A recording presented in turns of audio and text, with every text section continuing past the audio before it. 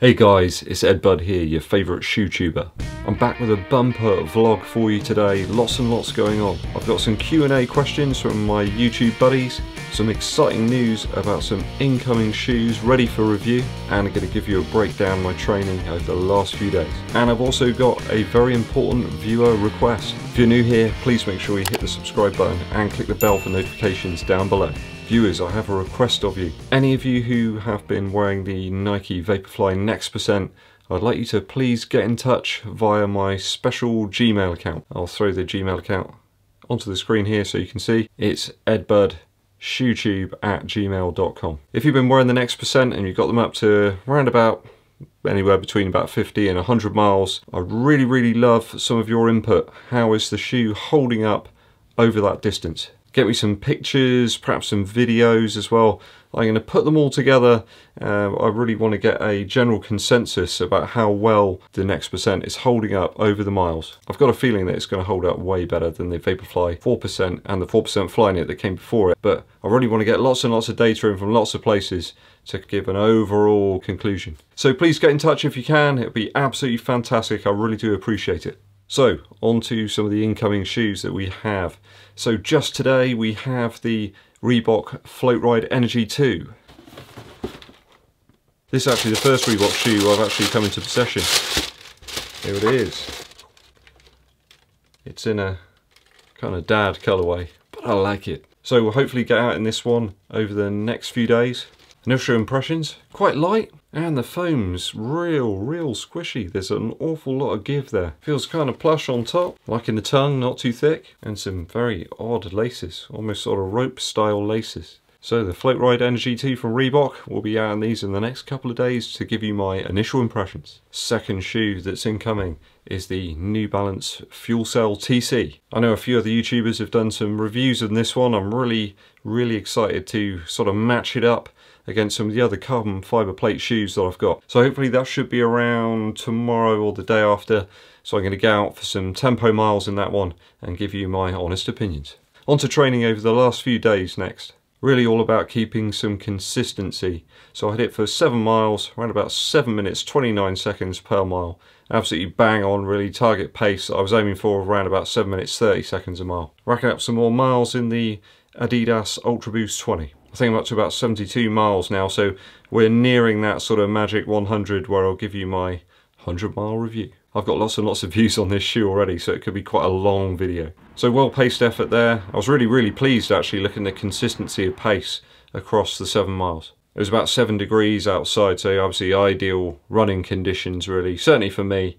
Somebody doesn't really like running when it's too warm. I think it's absolutely spot on for me. I really struggle in the heat. Keep my distance as per usual best I can. I've been messing and modding these shoes lots and lots over the last few weeks. Different laces, messing around with different insoles and things like that.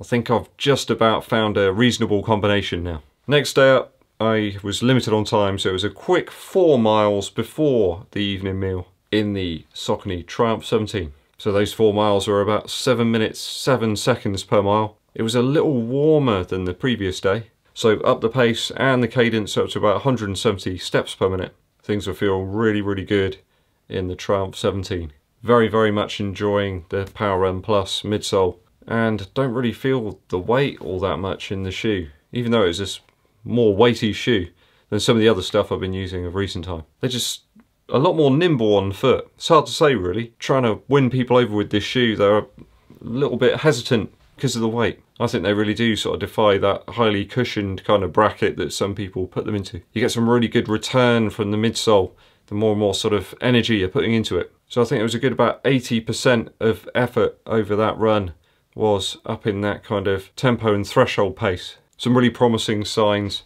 certainly higher paces in heavier shoes. I was hungry for more pace the next day. It's kind of quite addictive running fast. At the moment, it's almost like I'm too excited when I get outside to run because it's in your mind, you're looking forward to it all day. So I hit it for 6 miles on the Thursday at 7 minutes 2 seconds per mile in the Nike Alphafly Next %.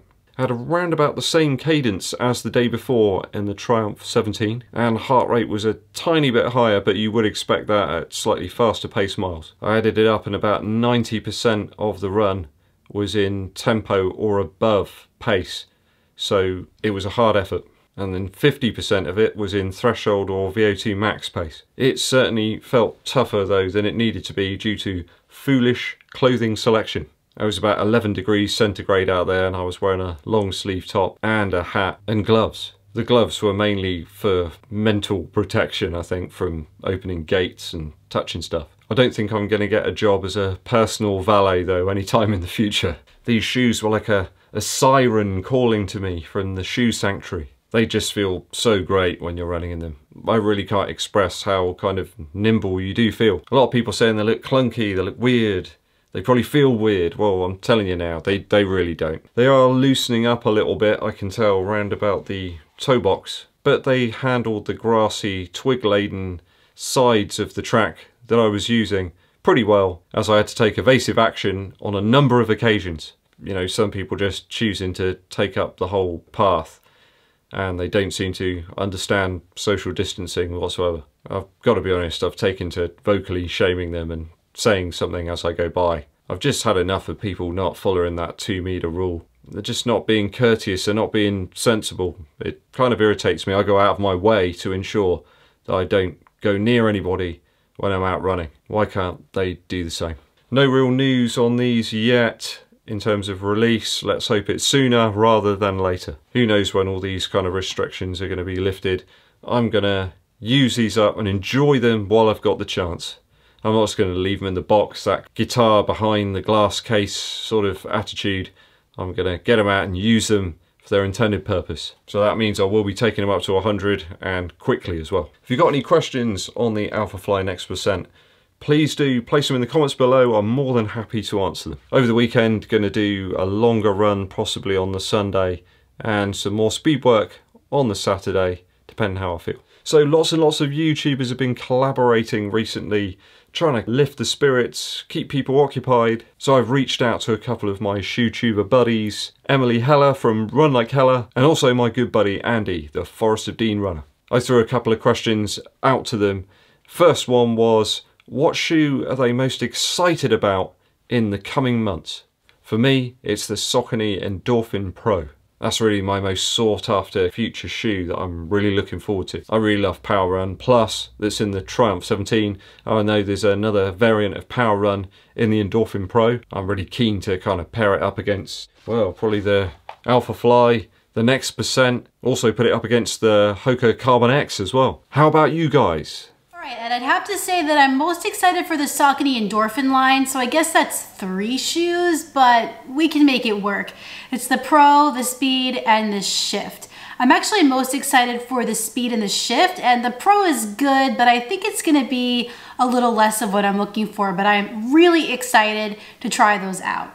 So it's really difficult to pinpoint one particular shoe that I'm super excited about for later this year. I do have one in mind, but an honourable mention obviously has to go out there for things like the Beacon 3, the Rincon 2. Nike are going to be releasing their suite of shoes in the summer. The Saucony Endorphin range, the Asics Meta Racer. Oh, there are so many incredible shoes being released this year. It's a super exciting year for us runners. But the one that I am most excited about, being completely honest with you, is the racing brother of this thing. This is the New Balance Fuel Cell TC Training and Competition, and I cannot wait to get my hands on a pair of the RC, the Racing and Competition. New Balance have done some amazing things, especially for me recently, running in some of their awesome shoes, the 1080 version 10, the Beacon V2, the Fuel Cell Propel. They've all been shoes that I've relatively got on with very well, and this thing is absolute fire when it gets going. So I cannot wait to see what the RC is going to be all about. Okay, so that's everybody's shoes they're kind of looking forward to. What's been the biggest letdown though in terms of shoes over the last year? You know, sometimes a shoe just doesn't hit the spot. I think for me, probably over the last year, the biggest letdown really was actually the Pegasus 36 Shield. It just didn't work out for me. It kind of felt really dull in the midsole. It didn't really feel like a Pegasus to me. Certainly didn't feel like the Pegasus 36 standard version. The water repellent properties of the upper on that shoe really did make it quite a stuffy shoe and a very odorous shoe over time as well. How about you guys? What were your most disappointing shoes? Alright Ed, so I've had a couple of disappointing shoes this year, but I'd say that the one that kind of underwhelmed me the most would be the Skechers Go Run Ride 8. Sorry. I loved the Go Run Ride 7. It was one of my favorite shoes of all time, and I was so excited to try the new version with the Hyperburst midsole that everyone had been talking about. And then I got this shoe and I was kind of like, ooh, this is it. It's too firm for my liking. The insole slips backwards and it's just not for me. So you'd love to say that you had no shoes that you were really disappointed with, but there always is one or two shoes that are disappointed. An honourable mention goes to the Nike Vaporfly 3, just a shoe that was an absolute disaster. Especially it seemed to be, as the sizes got bigger, it got clunkier, heavier in the front end, just a horrible experience. But the reason I didn't give it to that shoe was because every time I ran in it, I actually seemed to run in it quite well. So the most disappointing shoe, as you can see, is the Saucony Kinvara 11. Now, I never tried a Saucony shoe. I got this because lots of people raved about the Kinvara range.